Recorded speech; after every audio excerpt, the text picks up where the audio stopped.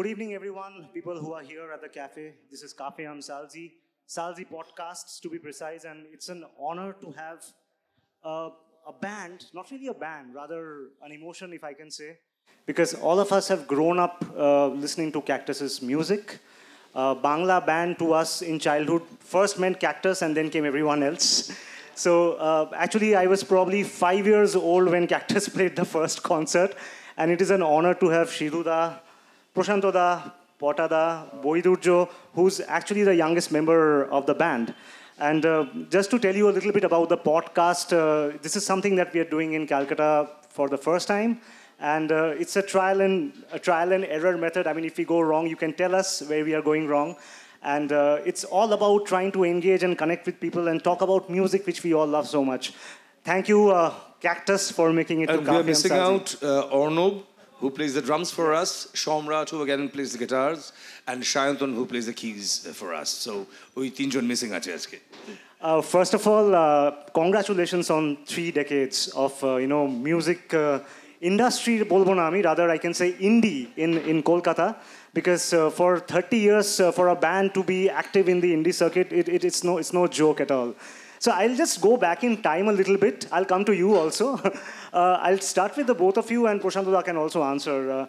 When Cactus started in 92, 93, did you think that someday, 30 years later, you'll be doing a series of concerts celebrating the 30th birthday, doing this interview here, and I'm sure many more interviews are there because you all are a busy band and you are a heavily touring band. So 30 বছর আগে, did you think that this is going to happen? We didn't have the slightest of idea that things would mature in such a way. In fact, we started off in a kind of muse. যে আমাদের নিজেদের জন্য, আমাদের বন্ধুদের জন্য, আমাদের college মেটসদের জন্য এমন কিছু গান হোক যেটা আমরা আমাদের ওই জেনারেশনটা আমরা এনজয় করব। চলো এরকম কিছু গান বানাই, একদম এরম ভাবনা থেকে ক্যাকটাসের জার্নিটা শুরু হয়। সেই জায়গা থেকে আমাদের কোনো টার্গেট ছিল না, কোনো অ্যাম্বিশন ছিল না, কোনো সেট করা গোল ছিল না। সো এভরিথিং হ্যাপেন্ড, মানে প্রত্যেকটা স্টেপ নিয়েছি, পরের স্টেপটার জন্য এগিয়ে গেছি। রাস্তা কখনো উঠেছে, কখনো নেমেছে, কখনো ভাগ হয়ে গেছে, কখনো আবার জুড়েছে। তো এইভাবে it has been a long journey with lots of experiences, but at the end of the day I would say only the positive experiences matter. Definitely. Potada, do you have any memories from those days? I mean, I think you were friends with Childa for a long time, but you joined the band a little later. Correct me if I'm wrong. আমার college জীবন সেই সময় থেকে আমি ক্যাকটাসের সঙ্গে যুক্ত। In fact cactus বলে যে একটা ব্যান্ড আছে সেটা জানতাম না, কিন্তু ক্যাকটাসের একটা গান যার নাম হলুদ পাখি, সেটা ক্যান্টিনের টেবিলে বাজিয়ে মানে এত বাজিয়েছি ক্যান্টিনের টেবিলে। আমার কলেজ, আমি সাউথ সিটি কলেজে পড়তাম, সো এতবার গিয়েছি যেটা সেই সময় দাঁড়িয়ে রিলিজ হয়নি, কিছু হয়নি, কিন্তু সেই গানটার যেই আসতো ক্যান্টিনে হলুদ পাখি শোনা, তো আমি হলুদ পাখি শোনাতে থাকতাম আমার বন্ধুদের। এবং কলেজের অন্যান্য কলেজে যেসব ফেস্টগুলো হয়, এখনো হয়, তো সেখানে যেই সব কম্পিটিশন মানে গুলো হতো, তখন আন্তাক্ষরী হতো, Hindi solo, Bengali solo, western solo, এরকম ডুয়েট, এই ইভেন্টগুলো হতো। তো সেখানে গিয়ে আমি হলুদ পাখি গাইতাম।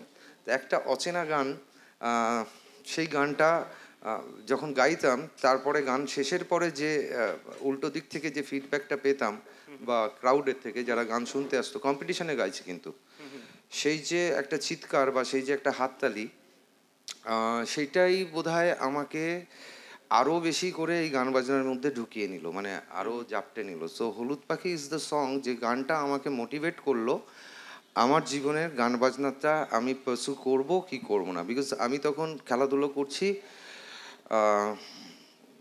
খেলাধুলোর সূত্রে চাকরি বাকরি বিভিন্ন রকমের অফার্স সেই সময় ছিল, কিন্তু এ হলুদ পাখি এবং পরবর্তী সময়ে যখন সিধুদার সঙ্গে আমার দেখা হলো, তখনও জানতাম না যে ওর গানটা লিখেছে ওর কম্পোজ করা গানটা আমি গাইতাম।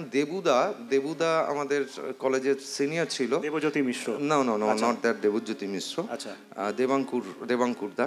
আচ্ছা, আমি নামটা জিজ্ঞেস করলাম কারণ মানে লোকজন যাতে বুঝতে পারে কার কথা বলছে। হ্যাঁ, দেবাঙ্কুরদা ভীষণ সুন্দর গান গাইতো, এবং সিধুদাদের সঙ্গে আন্তাক্ষরী এবং এই হিন্দি সোলো, বেঙ্গলি সোলো, এইগুলো মানে সিধুদাদের ব্যাচের আর কি।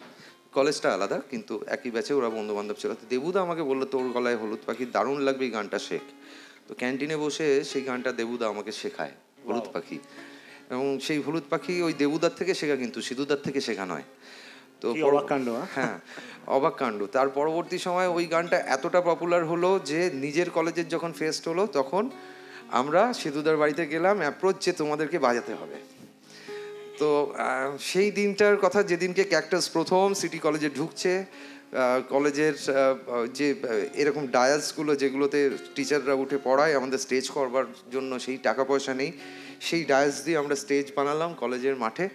এবং সেটা একটা মানে কি বলবো, একটা মানে যে অভিজ্ঞতাটা, সেটা মানে মানে চোখ দিয়ে জল বেরিয়ে আসার মতন। তখন তো ওরকম নয় যে আর কোনো গান কেউ জানে না, বাট যখন বাজনাটা বাজছে তখন প্রত্যেকে রিলেট করতে পারছে। এবং আমি একজন যে কিনা ক্যাকটাসের গান গাই, তখন নট আ মেম্বার নই, সেরকম একটা জায়গা থেকে আমার গান বাজনা শুরু, এবং অভিজ্ঞতাটাও সেখান থেকে। পরবর্তী সময় আমি সময় যত এগিয়েছে, গান বাজনা করবো বলে এগিয়ে এসেছি। পরবর্তী সময় যখন রাজেশদা যখন ব্যান্ড ছেড়ে দিল, তখন আমার কাছে যখন প্রস্তাব এলো, তখন আমার কলকাতা বলে একটা ব্যান্ড ছিল, কলকাতা, সেখানে সঞ্জয় বাজাতো, সঞ্জয় আবার আমাদের ক্যাকটাসের সঙ্গেও বাজাতো। সো আমরা ক্যাকটাসের গান কলকাতাতে কভার করতাম। সবুজ সকাল বলে একটা গান, ওটা কভার করতাম। পথ চলার গল্প কভার করতাম। তো এই কভার করতে করতে কখন যেন ক্যাকটাসের সঙ্গে আবদ্ধ হয়ে পড়লাম। তারপরে সেলফ অর্গানাইজড শো একটা করলাম কলকাতা, মানে সেটা ক্যাকটাসই ঠিক করেছিল জ্ঞান মঞ্চে, যেটা হয়ে উঠছিল না। সো আমি তখন বললাম যে এরকম একটা প্রস্তাব আছে, কলেজের বন্ধু বান্ধব তখন ইউনিয়ন হ্যান ত্যান, তো night college, day college, morning college, 3টে কলেজকেই প্রস্তাব দিলাম এই শোটা করতে হবে, আমার জন্য অন্তত করে দেয়। তো তারা সবাই ঝাঁপিয়ে পড়ে বললো আমরা সবাই টিকিট বিক্রি করে দেবো, তুই তুই তুই সিধুদার সাথে গিয়ে কথা বল, শোটা যেন হয়। তো সেই শোটাতে প্রথম আমি ক্যাকটাসকে ওপেন করি। আচ্ছা, 5টা গান করেছিলাম, মানে আমাদের যেই সময়টা ছিল আমাদের সেখানে 5-6টা গান করবার একটা স্লট ছিল। সেই স্লট অনুযায়ী 5টা গান করবার সুযোগ পেয়েছিলাম। অ্যান্ড দারুণ একটা সুন্দর এক্সপিরিয়েন্স। এবং পরে যখন ক্যাকটাসের যখন অনুষ্ঠান হচ্ছে, তখন দর্শকের সিটে গিয়ে বসেছিলাম, এবং শেষ গান যখন হলুদ পাখি হচ্ছে, তখন সিধুদা আমাকে স্টেজে ডেকে নেয়, এবং একসাথে সবাই মিলে একটা যে ওই যে পথ চলাটা শুরু হলো, সেখান থেকে মানে আমার টেক অফ করা পথ চলার গল্প ওখান থেকেই স্টার্ট। না, আমি জাস্ট অন্য গানে যাওয়ার আগে আমি কুইকলি এটাও জিজ্ঞেস করে নিতে চাইছি যে তখন তো মানে এখন যেরকম it's very easy to distribute music, কেউ একটা লিঙ্ক শেয়ার করে দিচ্ছে, গান শুনে ফেলছে।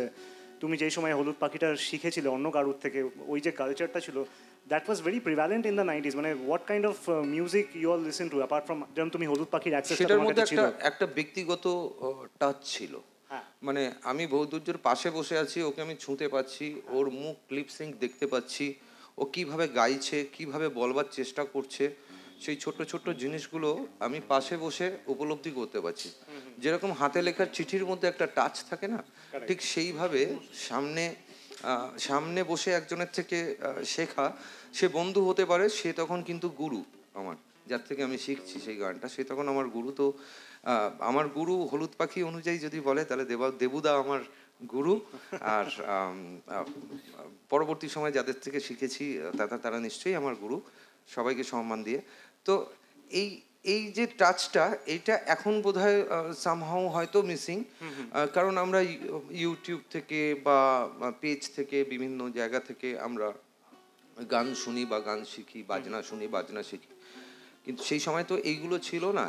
এবং মোবাইল ফোন যেটা এখন আমরা ইউজ করি, অ্যান্ড্রয়েড ফোনস অ্যান্ড অল, সেগুলোও কিছু ছিল না। আমি একটু আগে সিধুদাকে বললাম, সিধুদা বলল যে স্মার্টফোনটা দেখে যে এটাই সব নষ্ট করে দিয়েছে। ধর গানের একটা লাইন ভুলে গেছি, তখন ওই টেলিফোন করে, পাবলিক টেলিফোন থেকে টেলিফোন করে, ওই জায়গায় ওই গানের ওই লাইনটা কী ছিল জানো, ওইটা সুরটা কী ছিল জানো, ওই টেলিফোনেই ওই একটু শুনে নিলাম, নিয়ে এবার সেটাকে মাথায় নিয়ে ঘোরা। এই যে দৈনন্দিন ওই মাথায় নিয়ে ঘোরার প্র্যাকটিসটা, সেটাই বোধহয় পথ চলার ক্ষেত্রে, আমার ক্ষেত্রে দাঁড়িয়ে ভীষণভাবে হেল্প করেছে। মানে নিজের তাগিদ থেকে যে একটা জায়গায় যাওয়া যায়, সেটা সেই শিক্ষাটা একটু অন্যরকম হয়।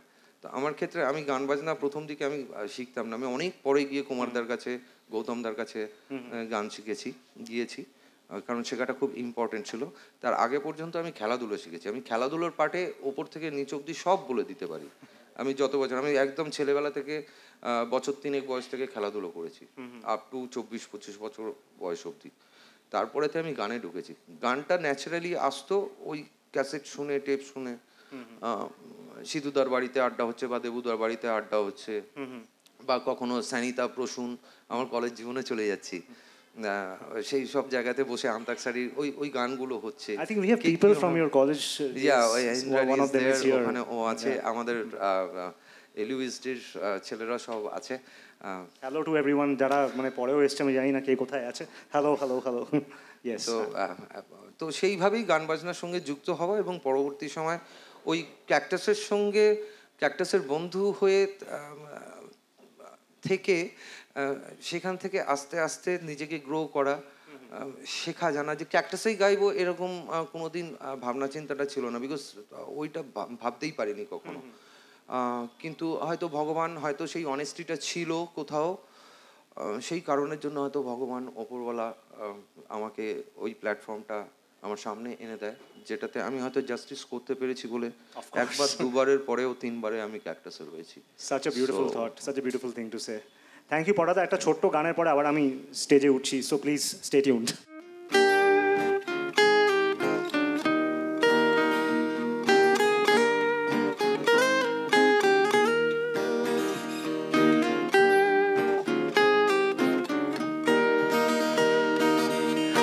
তুই আমায় পাগল করলি রে,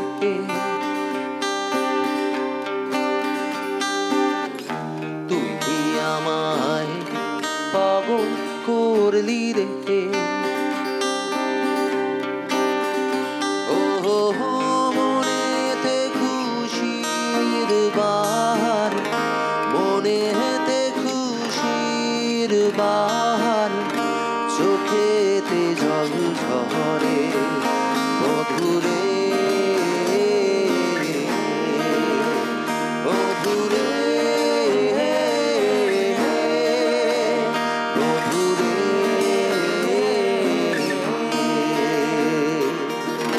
তুই আমায় পাগল করলি রে,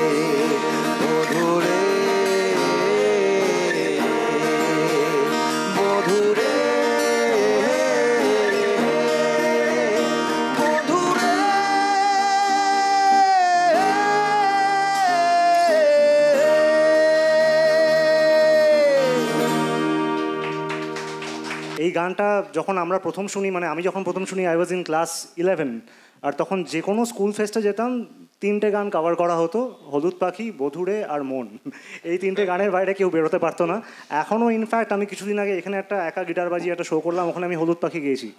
আমি এত বছর হলুদ পাখির থেকে ডিটাচ ছিলাম, আমি কলকাতার বাইরে থাকতাম, বাট ফিরে আসার পরেই হাওয়া বাতাস বদলে গেলে আর সামনে বাংলা গান শুনলে কিন্তু ক্যাকটাস, লক্ষ্মী ছাড়া, ফসিলস এগুলোই আমরা ফিরে পাই বারবার। হ্যাঁ, সো বধুরে গানটা একটা এমন সময় আসে, তখন মানে ব্যান্ড কালচারটা is very much prevalent in Kolkata, তখন অনেক ব্যান্ডস মানে পারফর্ম করছে, এখন সেটা আমরা অতটা দেখি না। It was a part of the album called Raja Raja and Raja. it got released in 2004. 2004, yes, exactly.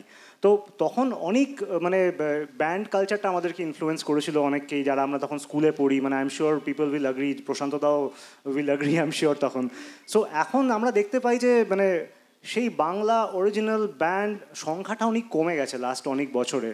তো মানে since you all are doing it for so many years, I mean মানে আমরা যখনই ব্যান্ড ভাবি এখনও কিন্তু ঘুরে ফিরে আমরা সেই ক্যাকটাস, ফসিলস, লক্ষ্মী ছাড়া চন্দ্রবিন্দুর বাইরে বেরোতে পারি না। তো এটা মানে তোমাদের কি মানে what are your thoughts on the scene right now? কেন এটা সংখ্যাটা কমে গেল? কি মনে হয় লোকজন কি ভালো গান শুনছে না, নাকি ইনফ্লুয়েন্সেসের অভাব? মানে তোমরা তো এখনও করছো, মানে they can still be inspired from you all. না, কমে গেছে বাংলা ব্যান্ড বা অরিজিনাল গান বাজনার চর্চা, সেটা খুব একটা মানছি না, কারণ very recently we celebrated ক্যাকটাসের 30th birthday, এবং সেই উপলক্ষে we had organise for a band festival which included 30 newer bands. So, we had planned for 30 bands because it was the 30th birthday. কিন্তু ultimately আমরা যা দেখলাম যে বেশ কিছু ব্যান্ড বাদ পড়ে গেল এবং অনেকে দুঃখ পেলো, অনেকে একটু রাগ করলো। সো দেওয়ার অ্যাটলিস্ট মানে very enthusiast 45 entries. So 45টা band যদি একটা ফেস্টিভ্যালে পার্ট নেওয়ার মতন প্রস্তুত থাকে, কারণ আমাদের মানে ক্লজই ছিল যে you have to Singh original songs, you can sing a cover but at least to songs have to B original. তো সেই জায়গা থেকে সেই ক্লজটা মেনে যখন 45টা ব্যান্ড রেডি রয়েছে, I would say that's not bad actually. Actually ওটা আমার পরের প্রশ্নই হতো, যেটা আর কি তুমি উত্তর দেবে আর কি। তোমরা এটা করেছিলে, ওটা আমি আসছিলাম আর কি, because how did you select those many bands from Calcutta যারা আমরা শুনতে পাচ্ছি না তাদেরকে খুব একটা, কারণ তোমরা ওটাকে শুনে তোমরা সিলেক্ট করেছিলে? অ্যাকচুয়ালি ওটা আমরা যেভাবে করেছিলাম, আমরা প্রথমে ফেসবুকে ভিডিওতে বলেছিলাম যে 30th বার্থডে 30টা ব্যান্ড আমাদের লাগবে, আর মোটিভটাই ছিল হচ্ছে অরিজিনাল মিউজিক। মানে ফার্স্ট অ্যান্ড লাস্ট একটাই পয়েন্ট আমার ছিল সবার আগে, দ্যাট ইজ অরিজিনাল মিউজিক যাদের আছে তারাই করবে। কাভারটা পরে দিয়েছিলাম বিকজ অনেকের মানে হতেই পারে কারোর রিলিজ নেই, বিকজ আমরা শুনতে চেয়েছিলাম না, বিকজ আমি 30টা ব্যান্ডকে লোকেদের সামনে আনছি, সেখানে 5000 লোক এভরিডে আসছে দেখতে ওদেরকে, তাদের থেকে যেন আমি একটা লোকও যাতে বলতে না পারে না এই ব্যান্ডটা এখনও হয়নি, স্টেজটা পাওয়ার জন্য আরও প্র্যাকটিস করতে হবে, সেইভাবে আমরা পুরো জিনিসটাকে স্টার্ট করেছি। ইনিশিয়েটিভটা এরকম ছিল। এবার লাস্টে তখন বেশি ব্যান্ড হয়ে গেছে, বাট 30টাই ব্যান্ড আমাদের স্লট। সকাল 12টা থেকে আমাদের স্লট স্টার্ট হতো, 8টায় শেষ হতো প্রত্যেক দিন। তার আগে সাউন্ড সেট আপ থাকছে, তার মধ্যে আবার প্রত্যেক দিন দিনের শেষে 3টে ব্যান্ড, 7টা ব্যান্ডের পরে যে 3টে ব্যান্ড, তারা মোটামুটি টপমোস্ট এখন যারা সেকেন্ড ইয়েতে কাজ করছে, মানে মানে এ বি গ্রেড করে বলবো না, বাট তারা যারা সেকেন্ডারি কাজ করছে, হ্যাঁ প্রত্যেকেই ভালো করছে। এবার প্রবলেমটা হচ্ছে যেটা, দ্যাট ইজ যেই সময় আমরা স্টার্ট করেছি মানে সিধুদাদের ফলো করে, তখন ব্যান্ডের গান কিন্তু টিভিতে দেখানো হতো, মিউজিক ভিডিও, সেকেন্ডলি এফএম এ চলতো, আর এফএমটা তখন আমাদের কাছে একটা ইউটিউব ছিল। মানে আর কিছু না হোক এফএমটা চলছে সবার ফোনে, আমার এফএম, মানে ব্যান্ডেমোনিয়াম ওয়াজ there on television I think. তখন ব্যান্ডে মাতারাম হতো, তারপরে এয়ারটেল কেবিএল বাংলা রক হয়েছিল, এয়ারটেল ব্যান্ডওয়াগন হয়েছিল, ইটিভিতে একটা ক্যাম্পাস বলে প্রোগ্রাম হতো যেটা অঞ্জনদা রান করতো, অমিত দা আসতো সেখানে, ইনফ্যাক্ট সিধুদারাও অনেকবার ছিল। হ্যাঁ, আকাশাটে একটা হতো বাংলা ব্যান্ড বলে, তারা মিউজিকে হতো একটা স্লট চলতি হাওয়া বলে, আর এটিএন বাংলা বলে একটা চ্যানেল ছিল আমার এখনো মনে আছে, সেখানে আমরা নিয়মিত বাংলাদেশের ভিডিওস আমরা পেতাম, গান পেতাম। এছাড়া আমি বলছি যাদবপুরে 2টো ক্যাসেটের দোকান ছিল, যাদবপুর ইউনিভার্সিটি উল্টো দিকে, যেখান থেকে আমরা জি সিরিজের বাংলাদেশের ক্যাসেটগুলো কিনতাম। ওই তো 8 বিট একটু আগে ডান দিকে দোকানগুলো, হ্যাঁ ডান দিকে দোকানগুলো পড়ে। তো তখন ব্যাপারটা ছিল যে তখন আমি হয় টিভিতে দেখছি সঙ্গীত বাংলা, নয়তো কোনো একটা চ্যানেলে কোনো না কোনো স্লটে রাত্রিবেলা 10টা বলো সকালবেলা 7টা বলো চলছে গান, সেটা পপুলার ব্যান্ডই হোক কি নতুন ব্যান্ডই হোক চলছে। এখন অপশনটা দাঁড়িয়ে গেছে ইউটিউবে, তারপরে ফেসবুক এসছে। এবার সমস্যাটা যেখানে হয়েছে, ফেসবুকে তোমার ফ্রেন্ড লিস্ট যেটা আছে অ্যালগোরিদমটা সেখানে ঘুরছে, ইউটিউবে তোমার সাবস্ক্রিপশন যে এখানে আছে অ্যালগোরিদম সেখানে ঘুরছে, যতক্ষণ না কেউ তোমায় একজনের মিউজিকটা পৌঁছে দিচ্ছে। মানে আমি আর বৈদুর্য এখন একটা গ্রুপের মেম্বার আছি, আমাদের একটা হোয়াটসঅ্যাপ গ্রুপ আছে, সেখানে 30টা ব্যান্ডকে আমি বলেছিলাম যে এই গ্রুপটা ছাড়িস না, লিভ করিস না। আমার সবাই বলেছিল কেন, আমি বললাম যাতে তুই একটা নতুন গান রিলিজ করলে বাকি 29টা ব্যান্ড জানতে পারবে। এতদিন সেটা হচ্ছিল না, কিন্তু নতুন কাজ হচ্ছে ঠিকই, আমি বলছি না যে কাজ হচ্ছে না। রায়গঞ্জেও কোনো একটা ব্যান্ড পুজোর সময় 4 দিন শো করেছে, আমরা এমনি ব্যাঙ্গালোরে করেছি, কিন্তু আমাদের কাছে জিনিসটা পৌঁছচ্ছিল না এত, বাট এখন পৌঁছানোর একটা মাধ্যম এসছে হচ্ছে ইউটিউব, ফেসবুক, আর ফ্রেন্ড লিস্টটা যদি তুমি গ্রো করতে পারো তাহলে হবে, নয়তো নিজেদের কাছেই রয়ে যাবে। আর অবভিয়াসলি নেগেটিভ সাইডটা আমি বলবো দ্যাট ইজ এফএম চালাচ্ছে না, টিভিতে দেখাচ্ছে না, তো এটা আমার জাস্ট আর কিছু বলার নেই এখন। আমি তো কাউকে আর দোষ দিতে পারবো না, ধর্ণা দিয়ে বসতে পারবো না যে কেন চালাচ্ছে না, উইচ ইজ মানে কোনো মানে নেই এটার, বাট স্টিল আমি বলবো গান হচ্ছে এখনো। মানে মাঝখানে আমাদের কিছু বছর লস হয়েছে, সে ফ্রম 2000 আমি বলবো 2012 হ্যাঁ 2010 থেকে 2018-19 অব্দি আমাদের লস হয়েছে মানে কারণ সেই সময় সোশ্যাল হ্যান্ডেলস বা সোশ্যাল নেটওয়ার্ক ব্যাপারটা এতটা পপুলার হয়নি। আর ইন দ্য মিন টাইম যাবতীয় FM channels and TV channels Bangla ব্যান্ডের গান এয়ার করা বন্ধ করে দিয়েছে। সো ওইখানে একটা লস ডেফিনেটলি হয়েছে, but right now say 2017-18 onwards the social handles have gone pretty popular, so we can actually utilize the digital platform to promote our songs ourselves. Absolutely. আরেকটা পয়েন্ট হচ্ছে, আমি কাউকে দোষ দিচ্ছে না এখানে, 90s থেকে 2009 অবধি আমি যদি ধরি 19 বছরে আমি যদি 10টা গান বলি বাংলা সিনেমার পপুলার, সেগুলো কিন্তু 10টা গানও লোকে বলতে পারবে না, কিন্তু 2010 থেকে 2022 অবধি যদি আমি 10টা পপুলার গান বলতে পারি, আমার কাছে কিন্তু 50টা গান আসবে। এবার এই 50টা গান কিন্তু শুধু 50টা গান না, 500খানা গান বেরিয়েছে। এই 500খানা গান কিন্তু নিয়মিত FM এ শোনানো হয়েছে, টিভিতে দেখানো হয়েছে, যেইখানে বাংলা ব্যান্ড পিছিয়ে গেল। রাইট। বাংলা সিনেমা অতটা পপুলার ছিল না, বাংলা সিনেমার গান অতটা পপুলার ছিল না, বিকজ বাংলা সিনেমার গান আমি এখন মনে করি অ্যাকচুয়ালি ইন্ডি বাংলা সিনটাও কিন্তু ওখানে চলে গেছে লাস্ট কয়েক বছরে, কিন্তু ওদের মাধ্যমটা হচ্ছে সিনেমা, যেটা টিভিতে দেখানো হচ্ছে, চালানো হচ্ছে, হলে দেখানো হচ্ছে, প্রমোশন হচ্ছে ওটা নিয়ে একটা মানে বিরাট প্রমোশন। একটা সিনেমা রিলিজ হওয়ার জন্য একটা গানের প্রমোশন এখন বিরাট বড়, মানে এরকম হয়েছে সিনেমা ফ্লপ করে হয়েছে কিন্তু গানের রিচ বেড়ে গেছে 10 মিলিয়ন একটা গান। সেটা এক্সাম্পল দিয়ে আমি বলতে চাই না এখন কোন গান করছিলাম, বাট স্টিল মানে ওরা ওখানে এগিয়ে গেছে। এই প্যান্ডেমিকটা আসাতে সবার অনেক ক্ষতি হয়েছে, কিন্তু আমাদের একটাই সুবিধা হয়েছে, আমরা যারা মিউজিশিয়ান ইন্ডিপেন্ডেন্ট বাংলা গান বা ইংরেজি গান বা হিন্দি গান করছিলাম কলকাতায় বসে, তাদের একটা সুবিধা হয়েছে যে আমরা ওই সময় বসে লোকেদেরকে আমাদের নিজস্ব অরিজিনাল গান শোনাতে পেরেছি, যেই কারণে লোকেরা এখন শোয়ের টিকিট কাটতে শুরু করেছে, যেটা আগে ছিল না, যে শো হলে সবাই মোটামুটি চলে আসতো। পেশেন্সটা নিয়ে গানটা শুনেছে তখন বাড়িতে ছিল, ওই সময় পেশেন্সটা নিয়ে লোকে গান শুনেছে, গান শুনতে শুনতে আরো নতুন গান নতুন মিউজিক আবিষ্কার করেছে। এইটা একটা সুবিধা হয়েছে আমাদের লাস্ট 3 বছরে, এখন এটা আস্তে আস্তে বুম করবে না। রাইট। আমার এখান থেকে একটা কানেক্টেড কোয়েশ্চেন, জাস্ট কথা বলতে বলতে আমার মাথায় এলো যে মানে আমরা কি ক্যাকটাসকে দেখবো ভবিষ্যতে বাংলা কোনো ফিল্মে? আগে তো হয়েছে আমরা জানি, মানে বাংলা কোনো ফিল্মে স্কোর মানে এরকম কি কোনো মানে চান্সেস আছে? বিকজ নীল নির্জনে ওয়াজ সুপারব, সো কোনো কি এরকম সুযোগ পাবো আমরা? যদি আমাদের কাছে কোনো রকম অফার আসে, এবং আমরাও দেখবো যে ওই যে সিনেমাটার অফার আসবে সেই সিনেমাটা আমাদের মিউজিক্যালি আমরা যেভাবে এগোচ্ছি বা আমরা যে ক্যাটাগরিতে পড়ি সেই ক্যাটাগরি অনুযায়ী সেটা ম্যাচ করছে কিনা, তো এটা সম্পূর্ণটা যেখান থেকে অফারটা আসবে এবং আমাদের সঙ্গে মিস অ্যান্ড ম্যাচ জিনিসটা করে ডেফিনেটলি করতে তো ইচ্ছাই করে। একটা ভালো কাজ যদি এরকম ধরনের কাজ হয় তাহলে ডেফিনেটলি আমরা সেই কাজটা খুব রিসেন্টলি আমরা একটা কাজ করলাম, ইট ওয়াজ ফর আ ওয়েব সিরিজ, তার নাম হচ্ছে এনক্রিপ্টেড, বাংলা ওয়েব সিরিজ, কিন্তু তাতেও অ্যাগেন ফার্স্ট ব্যান্ড হিসাবে আমাদেরকে ফিচার করা হলো। সো ইফ নীল নির্জনে was the example of first Bangla band getting featured into a feature film, so this again the first example যে Bangla band is getting featured in a web series. The song is called ভরসা রেখো।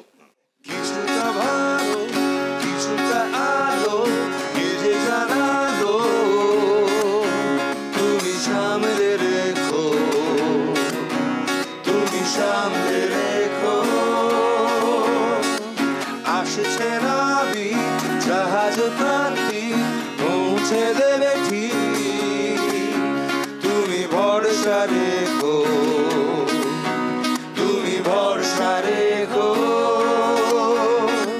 সামনে রেখো, তুমি সামনে রেখো,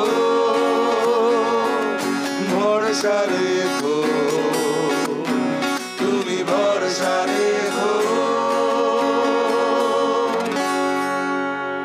awesome song, মানে এখনো ওই ক্যাকটাসের যে একটা সাউন্ড যেটা মানে আছে সেটা মানে এই গানটা থেকে এখনো বোঝা যাচ্ছে যে ওই সাউন্ডটাই আমরা এখনো স্টিক করে আছি, মানে একটা ফিল গুড ব্যাপার আছে সাউন্ডটার মধ্যে, যেটা এক্স্যাক্টলি কি আমি বলতে পারবো না, এটা কোনো জনারের মধ্যে আমি বাঁধতে পারবো না, but this is the cactus sound যেটা আমরা শুনে বড় হয়েছি। পপ রক, হ্যাঁ, বাট অনেক কিছুই তো মানে প্রথম অ্যালবামে তো ব্লুজও ছিল, মানে হ্যালোজেনের মতন গানও ছিল, সেখান থেকে তারপরে সাবধানের রাস্তা পেরিয়েও ছিল যেখানে একটু হালকা ব্লুজ ফাঙ্ক, অনেক সাউন্ডের মধ্যে থেকে ক্যাকটাস এসে যেই একটা সাউন্ডকে ধরে রেখেছে, এটা একটা কমেন্ডেবল ব্যাপার। Thanks a lot for still making such beautiful music all of you. হ্যাঁ, মানে এই যে ক্যাকটাসের সাউন্ড তুমি বলছো, সেটা সত্যি যারা শোনে বা আমরা বুঝতে পারি, কিন্তু সেটাকে ডিফাইন করাটা খুব মুশকিল। তবে এরকম হয় যে ধরো এই গানটা, এই পার্টিকুলার এই গানটা যখন আমরা অ্যারেঞ্জ করলাম আর কি, অ্যারেঞ্জ করে একটা সময় এসে আমরা এরকম সিদ্ধান্ত পেলাম, হ্যাঁ নাও ইট ইজ সাউন্ডিং ক্যাকটাস, চলো এবার let's go for the recording. তো এইরকম এই জায়গাটা খুব ইল ডিফাইন্ড একটা জায়গা, কিন্তু আমরা বুঝতে পারি আর কি সামহাউ। হ্যাঁ, ইট strikes a cord with all your fans, I am sure, যেটা যে কোনো মিউজিশিয়ানের ক্ষেত্রে হবে, যারা শুনছে তারাও বুঝতে পারে যেটা ক্যাকটাসের একটা সিগনেচার গান। আমি না টুক করে ওর দিকে চলে যাবো, আমি অনেকক্ষণ করে দেখছি যে ও বাজাচ্ছে, কোনো কথা বলছে না। So we have the youngest member of cactus, বৈদুর্য, who is doing fantastic job in the backing vocals. I am sure he is a great singer two, because গলা শুনে আমার তো তাই মনে হচ্ছে। শোতেও দেখেছি, পাল গিয়েছিল একটা শোতে, if I am not wrong. So বৈদুর্য, you are playing with cactus for the last few 2-3 বছর হলো, if I am not wrong. না, to be precise, 1.5 years. So তুমি কি করে তোমার জার্নিটা হলো ক্যাকটাসের সাথে, আর তুমি যদি এটা বলতে পারো যে that 1 or 2 Cactus songs that had an impact in your life. I think you featured in one of the videos as a kid. So একটু তুমি যদি তোমার জার্নিটা বলো, and how the band had an impact on your career. You were very young, I know, but it's still 22 থেকে, মানে it's a yummy age to begin to start your music journey. পটাদা হাসছে। So yeah, please tell us about that. So Cactus is 30, I'm 22. তো Cactus আমার দাদার মতো। সেখানে দাঁড়িয়ে Cactus's first album release 99, আমার জন্ম 99. Then I would like to say that, the first Bangla band that I heard was obviously Cactus, and আমি 2 বছর বয়স থেকে লাইভ কনসার্টস দেখি। I just go to the concerts, see it. শুধু cactus না, আমি অন্যান্য আরো অনেক ব্যান্ডের লাইভ কনসার্ট দেখেছি। মানে তোমার বাড়িতে ওই ব্যাপারটা ছিল যে 2 বছর বয়সে তোমাকে কোনো একটা কনসার্টে নিয়ে যাওয়ার যে ওই ব্যাপারটা, ওটা ছিল। মানে গোপন তথ্য সেটা হচ্ছে আমি সিধুর ভাগ্নে। আমি ভাবছিলাম এটা কখন বলবে, ওই জন্যই প্রশ্নটা করলাম। সো সেখানে দাঁড়িয়ে মামুজি, আমি মামুজি ডাকি, তো মামুজি হ্যাজ বিন আ রিয়েলি মানে কি বলবো, inspiring person in my life, যাকে ছাড়া হয়তো আমি মিউজিক করবো এই ব্যাপারটাই হয়তো আসতো না আমার মধ্যে। অ্যান্ড আমি মানে সেই 2 বছর বয়স থেকে সিধু-পটা, এই যে একটা কেমিস্ট্রি, এই যে একটা ব্যাপার, এটা আমি তখন থেকে দেখছি। এবং আই স্টিল রিমেম্বার, আমি ফার্স্ট যখন স্টেজে পারফর্ম করি, একদম পাতি পাড়ার পুজোর ফাংশন, একদম ফাংশন। সো সেখানে দাঁড়িয়ে আমি 4 বছর বয়সে এটা করি, গিটার বাজিয়ে গান গাই।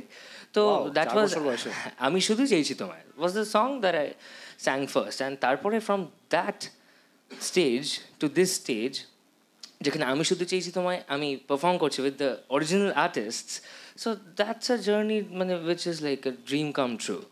সো আমার জন্য it's like I am trying my best to keep up with the level যেটা দুজনে সেট করে রেখেছে for the last 30 years. And what else, আমার আগে যারা বাজিয়েছেন এই ব্যান্ডে, এবং তাদেরকে সবাইকে রেসপেক্ট করে, অ্যান্ড তাদের থেকে বেটার বাজানোর ক্ষমতা আমার কতটা আছে বা নেই, I don't know, but at least two B at per with them, to keep up the legacy, that's what I am trying my best. এটা ছাড়া আর কি বলতে পারি। When you were with the band, মানে emotionally from such a young age, absolutely, Sidhu-da has seen you grow up literally.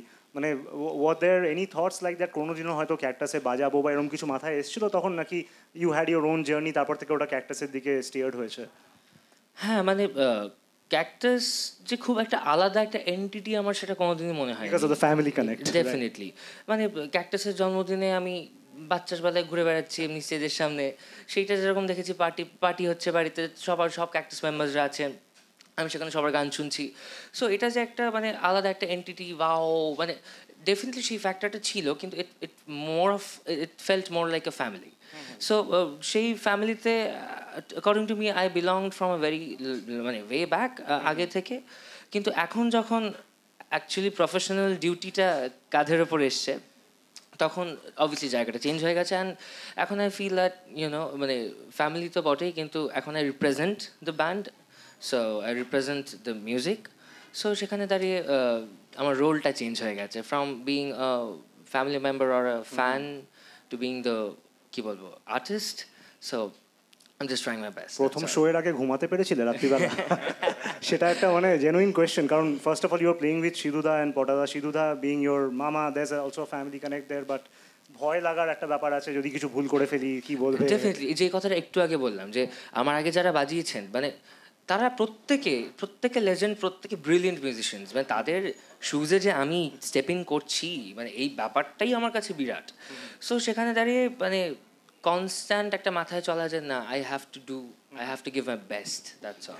তবে যেমন মানে বলছিলাম যে যে আমাদের কোনো স্টেপই সেইভাবে প্ল্যান করা নয়, একটা করে স্টেপ নিয়েছি, নতুন কোনো দরজা খুলে গেছে বা নতুন কোনো অ্যাভিনিউজ খুলে গেছে, তো সেইভাবেই অ্যাকচুয়ালি সেই সময় 2018 থেকে আমরা এসো বন্ধু এরকম একটা সেট আপ বানালাম পটার আমি মিলে, বিকজ উই স্যাং দ্যাট এসো বন্ধু song for the film Uma by Srijit Mukherjee. So this was অনুপম রয়ের লিরিক্স অ্যান্ড মিউজিক ডিরেকশন। সেইটা পটার আর আমার প্রায় 7 বছর বাদে একসাথে কোনো একটা মিউজিক্যাল কাজ করা, we were in touch definitely, but musical কাজকর্ম করা সেটা 7 বছর বাদে হলো। And our friends and fans they insisted যে তোমরা যদি স্টুডিওতে একসাথে গান বাজনা করতে পারো তাহলে তোমাদের লাইভে একসাথে আসতে হবে। তো কি করা যায়, তার সলিউশন হলো এসো বন্ধু বলে একটা সেট আপই বললাম আমরা, সেটাকে ব্যান্ড বললাম না, একটা সেট আপ বলো বা প্রজেক্ট বলো সেরকম। তো তাতে এই টিম বাজানো। তো সেইভাবে 2018 সেপ্টেম্বর থেকে আমরা সেই জার্নিটা শুরু করলাম, এগোতে তারপরে মাঝখানে 2020 এলো, 2020-তে লকডাউন হলো। তো সেই লকডাউনটা যেমন সারা পৃথিবী জুড়ে হলো তেমন ক্যাকটাসের ভেতরেও হলো একটা কাইন্ড অফ লকডাউনের মতন অবস্থা। তো সেইখানে আমি দেখলাম যে ক্যাকটাস আর ডিসইনগ্রেট করে যাচ্ছে আর কি, সেইভাবে আর একসাথে নেই, লোকজনের ইন্টারেস্ট কমে যাচ্ছে। So by the end of 2020 তো আমি সবার সাথে আলোচনা করলাম, পটাকে প্রস্তাব দিলাম, ওদেরকে প্রস্তাব দিলাম যে ক্যাকটাস হারিয়ে যাবে, আমরা গান বাজনা করে যাব, এটা আমি মানতে পারবো না। তাহলে ক্যাকটাসের বাকিরা যদি অতটা ইন্টারেস্টেড না হয়, আমরা এই এসো বন্ধু লাইন আপটাকেই আমরা ক্যাকটাসে কনভার্ট করি। সো সেটা হয়ে গেল 2021 জানুয়ারি। তো সেইখান থেকে আমাদের এই ক্যাকটাসের নতুন ফর্মটা চলা শুরু। কাজে এই যে আমি ওকে জিজ্ঞেস করলে যে আগের রাতে ঘুম হয়েছিল কিনা, হয়তো হয়েছিল, কারণ ইট ওয়াজ অ্যাগেন ইভেনচুয়াল, কারণ ততদিনে পটা এবং সিধুর সাথে পারফর্ম করে ফেলেছে বেশ কিছুটা দিন। তো কাজে ইট ওয়াজ ইভেনচুয়াল, ইট ওয়াজ গ্র্যাজুয়াল।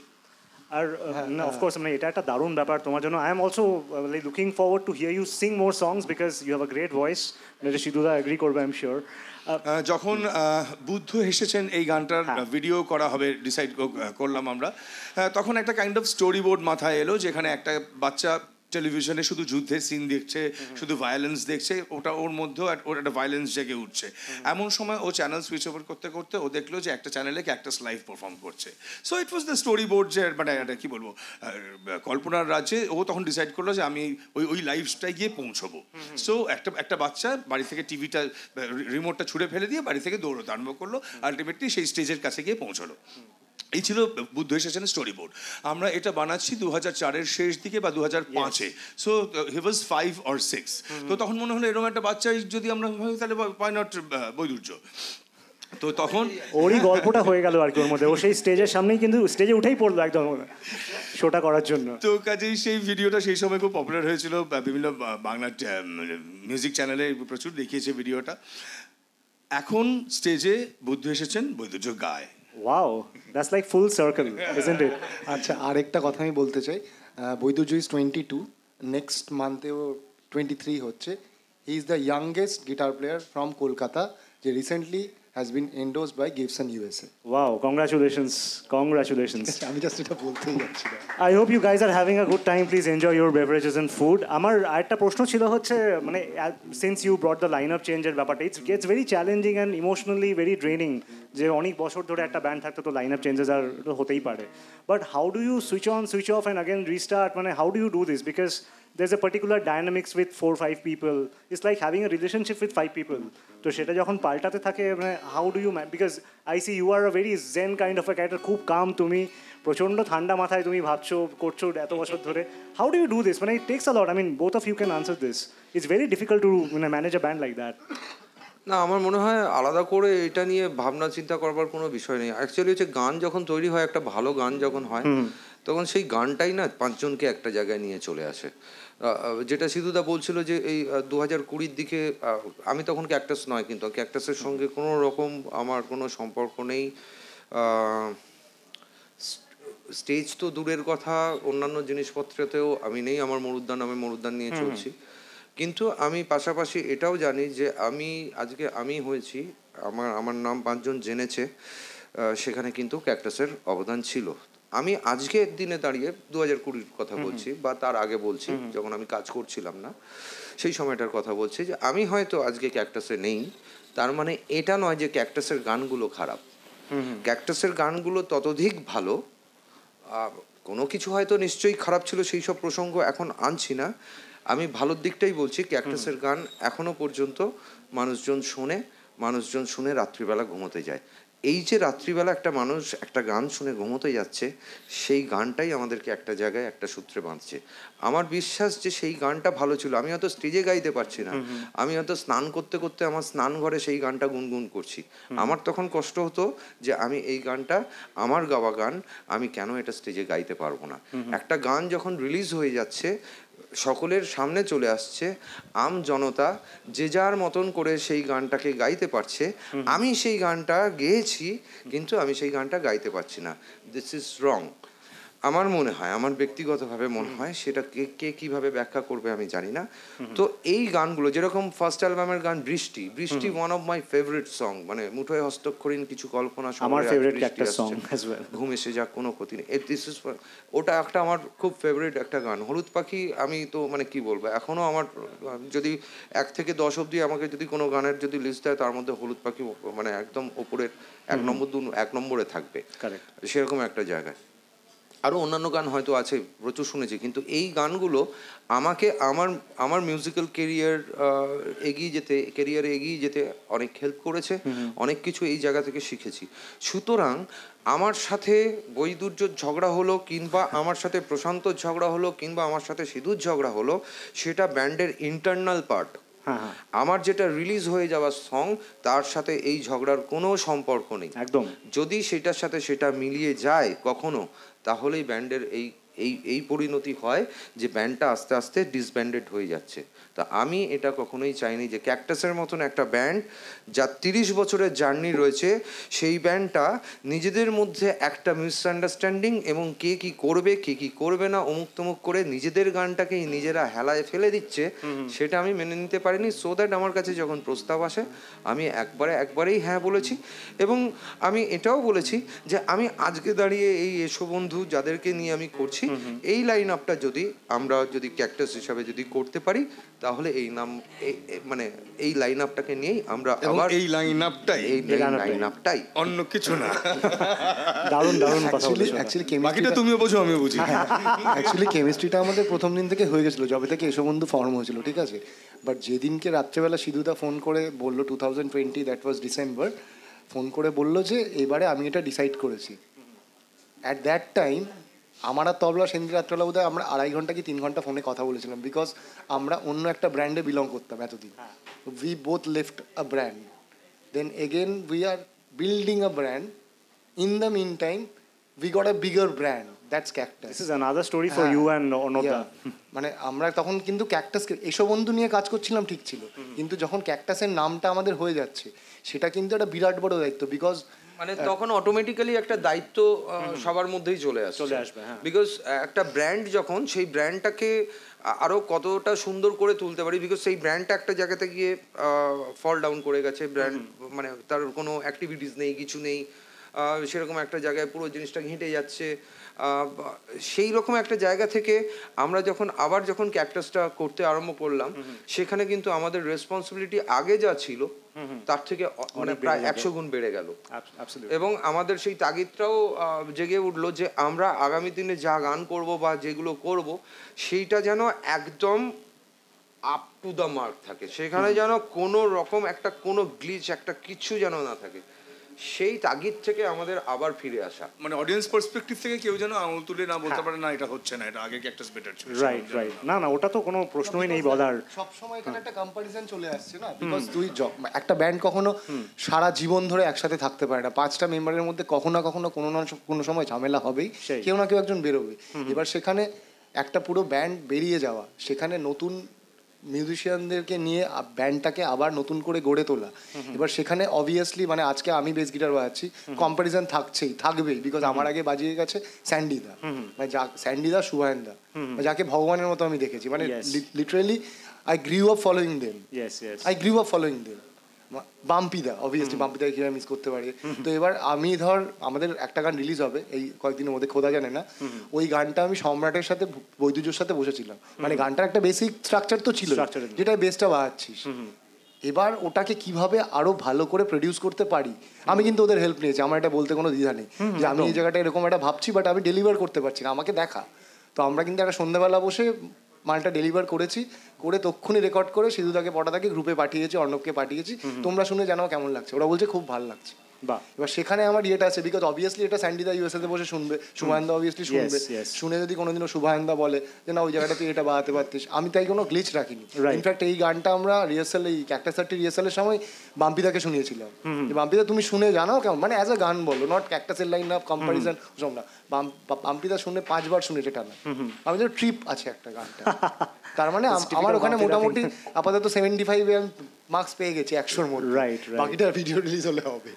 আমরা একটা ছোট্ট গান শোনা নেবো, তারপরে আসবো লাস্ট সেগমেন্টে। হ্যাঁ, বুদ্ধ এসেছেন নিয়ে এত কথা হচ্ছে, তাহলে বুদ্ধ এসেছেনটা একটা আমরা ঝাপ করে শুনে নিই।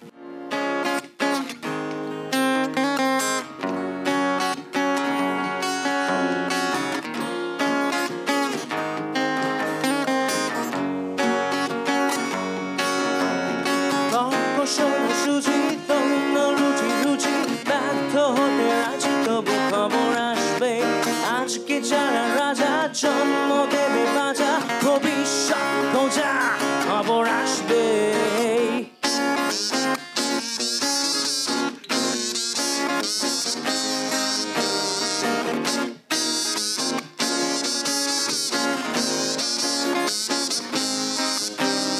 তর্ক সোজাসুজি দৈন্য রুচি রুচি, ব্যর্থ হতে রাজি তবু খবর আসবে। আজকে যারা রাজা জন্ম দেবে বাজা, ভবিষ্যৎ খোঁজা খবর আসবে।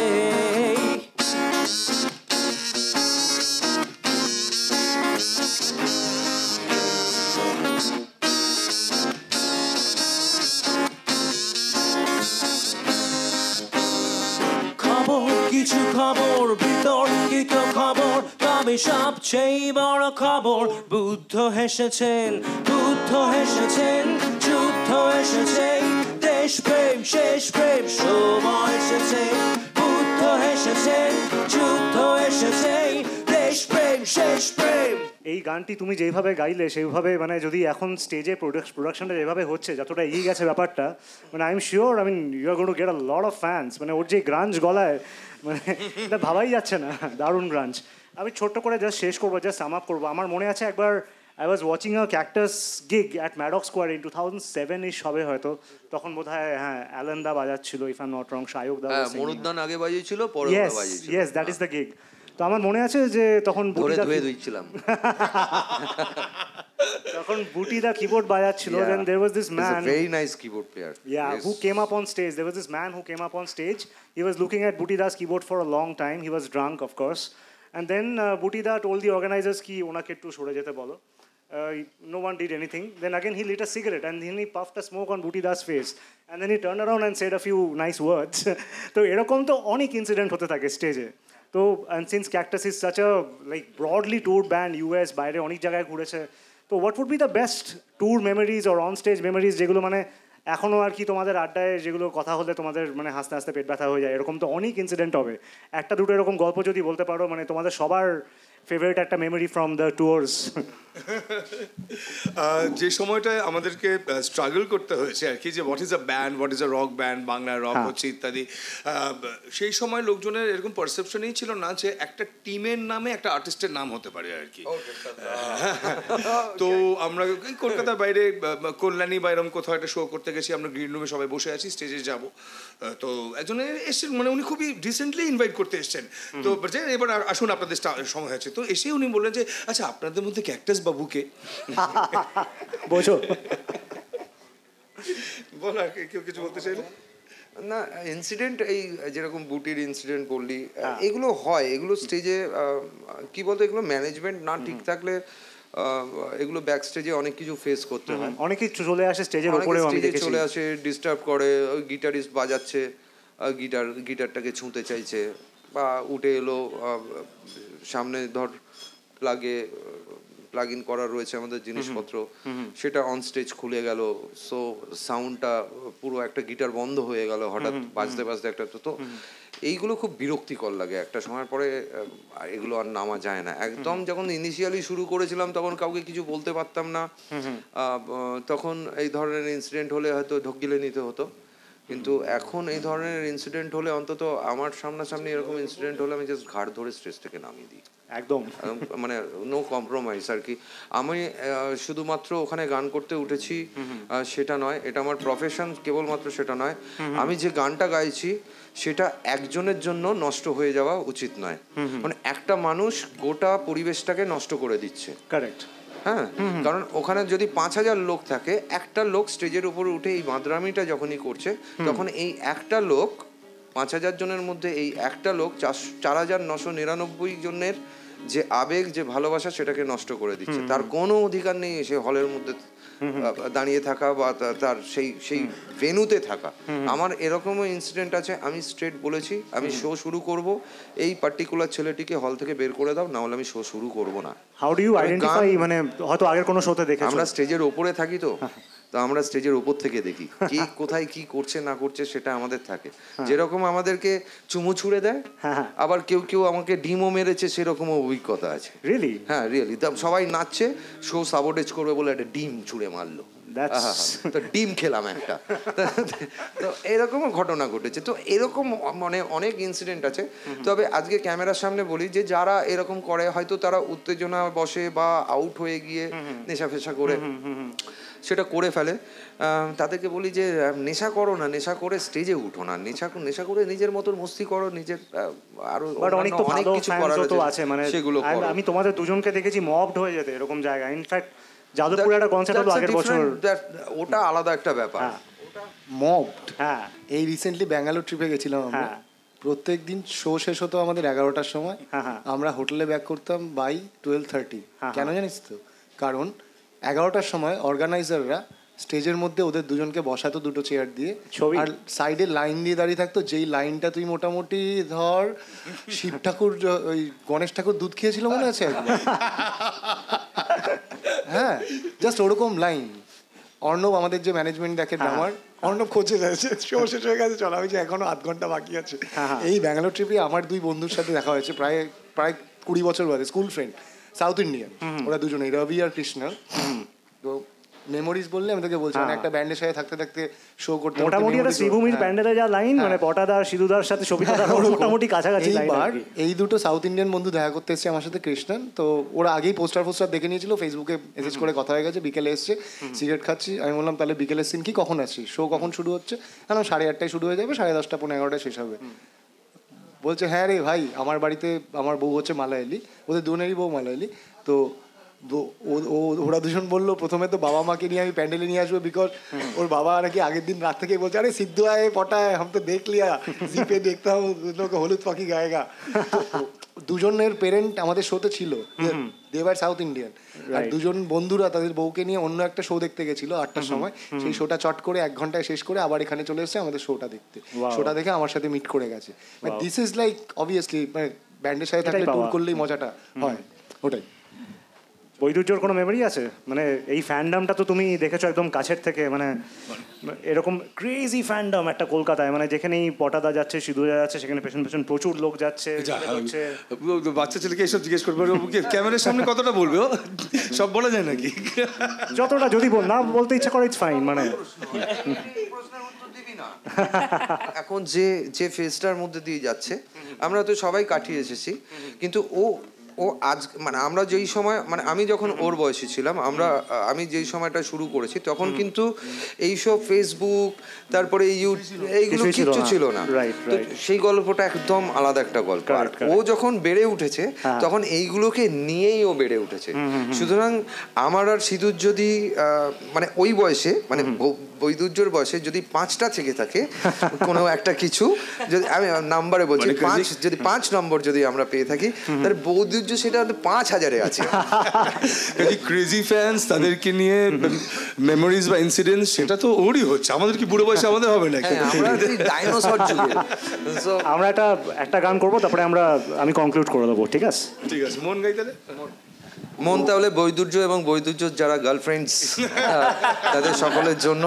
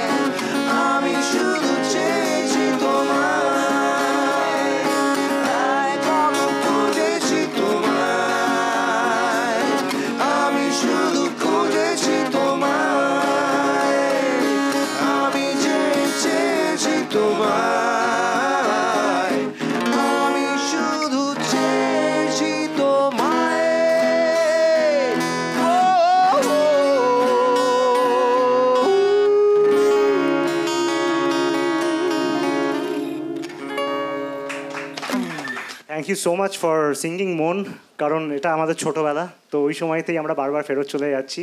এটা একটা দারুণ ব্যাপার। Thanks for everyone who came in. অনেক কম লোকে এসেছে, সবাই ভেবেছে ইউটিউবেই হয়তো দেখবে ফাইনালটা, but it's a great honour for me two interview cactus, interview all four of you.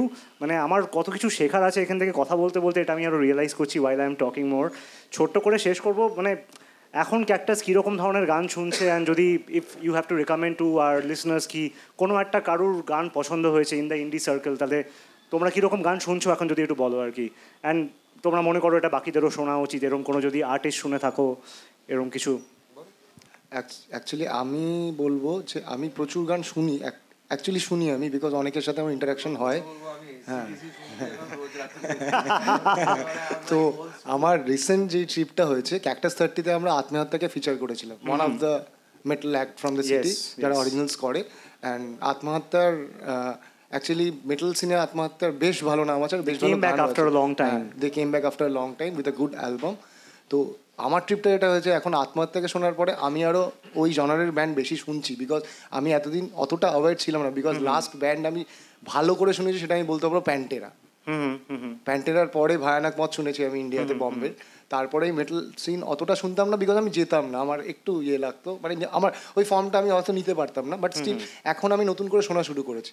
আর আমি প্রচুর বাইরের ইন্ডিয়া আর্টিস্ট আছে যাদেরকে শুনছি, মানে ধরো ক্রায়ো বা set up, 5 piece set up, যারা একদম অর্গানিক মিউজিকটা করছে, কোনো রকম লুপ কাইন্ড অফ ইয়ে নেই, জাস্ট মিউজিকটা করছে, 4টে ইনস্ট্রুমেন্ট নিয়ে একজন ভোকালিস্ট। আমি জাস্ট ওগুলোই শুনছি। আমি ভাই এখনো এসিডিসি শুনতে পছন্দ করি। তুমি জোরেই বলতে পারো, আস্তে আস্তে বলো না। না, আস্তে আস্তে বলি, কারণ অনেকে মনে করে যে মেটাল শুধু শব্দ হয়, বাট তুমি শুনে দেখবে এসিডিসি কিংবা মেগাডেথ, ওরা যে সাউন্ডটা প্রডিউস করে তোমার কিন্তু কানে লাগে। কানে কেন লাগছে? কারণ হচ্ছে আমরা টোনটা ঠিক করে করতে পারছি না, আমাদের সেই জায়গাটা বা গিয়ে পৌঁছাতে পারছি না যেখানে আমরা ওদের মতন করে টোন পাচ্ছি, মানে তৈরি করতে পারছি। সেই শিক্ষাটা হয়তো আমার নেই বলে আমি সেটা প্রডিউস করতে পারছি না। তুমি যখনই ওই টোনটা করে ফেলতে পারবে, ওই টোনটা কিভাবে করে সেটা বুঝে ফেলতে পারবে, তোমার গিটার অ্যাম্পটাকে কিভাবে কোন জায়গাটাতে রাখলে সেই সাউন্ডটা কিরকম শোনাবে, সেইটা যদি করা যায় তাহলে আমি প্রচন্ড মেটাল ভক্ত। তারপরে আমি ব্যালাড গাইতে পছন্দ করি, আমি একটা মিক্স কাইন্ড অফ স্টাফ।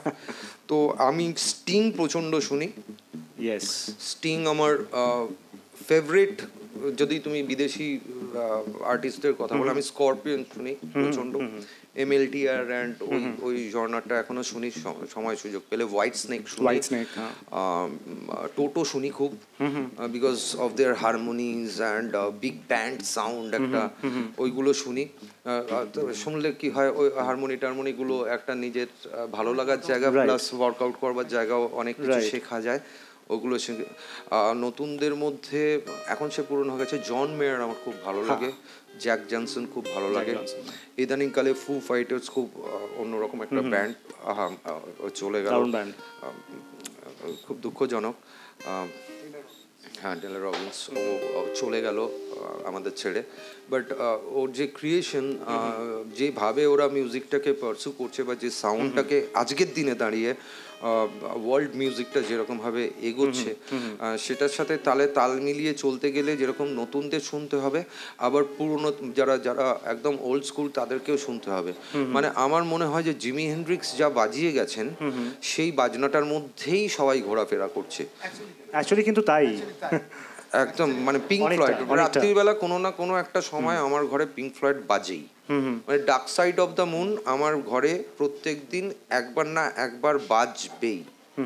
যেরকম এসিডিসিও আমি শুনি একটা সময়, আমার ঘরে পিঙ্ক ফ্লয়েড, আমার ঘরে উইশ ইউ ওয়ার হিয়ার, এই গানটা মানে কি বলবো, মানে এই গানগুলো শুনি। ইনফ্যাক্ট বৈদুর্যর বাবা আমাকে wish you were here first time শোনায়। মানে আমরা ওই মানে রাজাদা তখন ক্যাসেটে, তো তখন ওই ক্যাসেট কোথা থেকে জোগাড় করবো, টাকাও নেই পকেটে।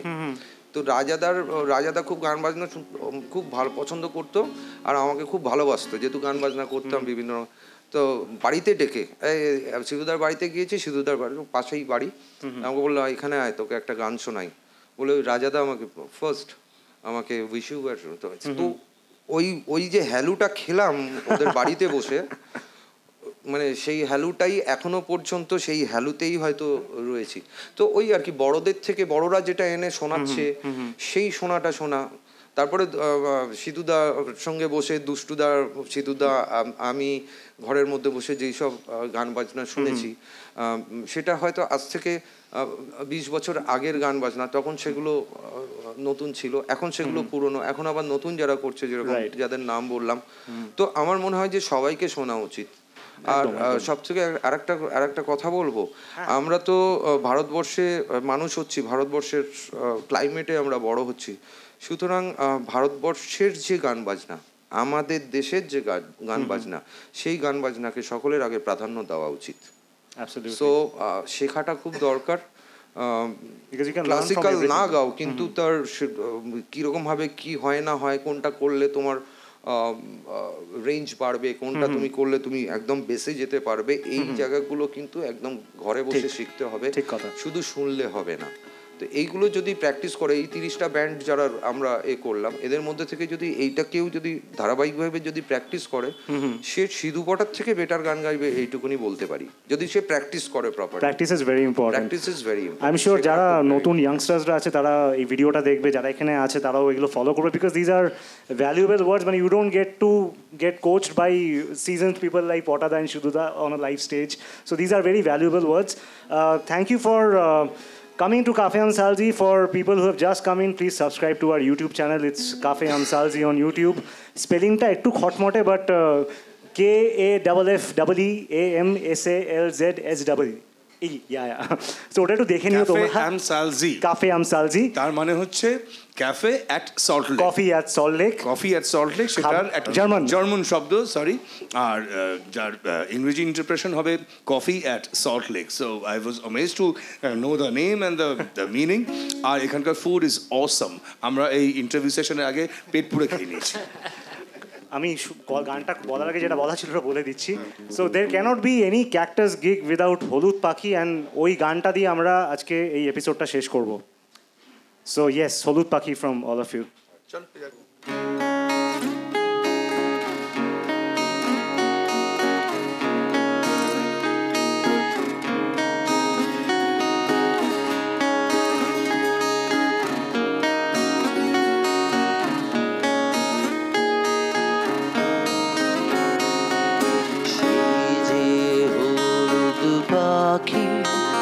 বসে জামরুল গাছের ডালে, ডাকে আমার শৈশবের সকালে। সেই যে হলুদ পাখি বসে জামরুল গাছের ডালে, ডাকি আমার শৈশবের সকালে।